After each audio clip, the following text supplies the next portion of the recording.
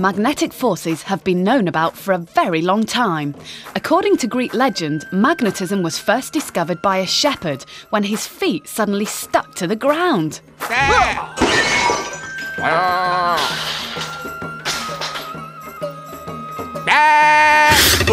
The iron nails in his sandals had become attracted to a magnetic rock.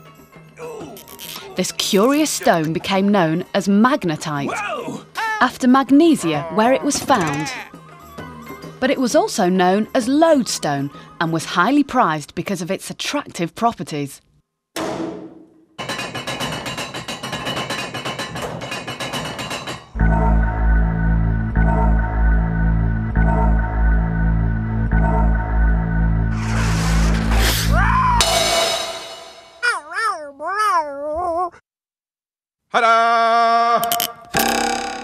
In ancient Egypt, magnetic repulsion was used to play tricks.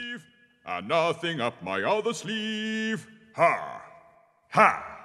Hey, ha! Objects of worship were made to float in mid-air by the use of carefully placed magnets. Goes right across.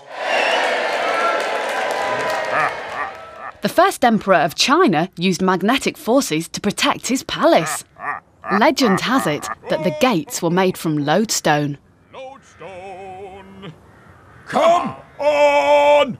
Come on! Outrageous.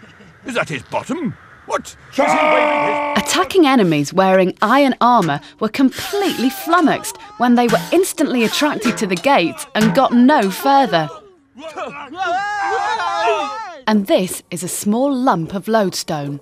Like any metal ore, it's found in the ground.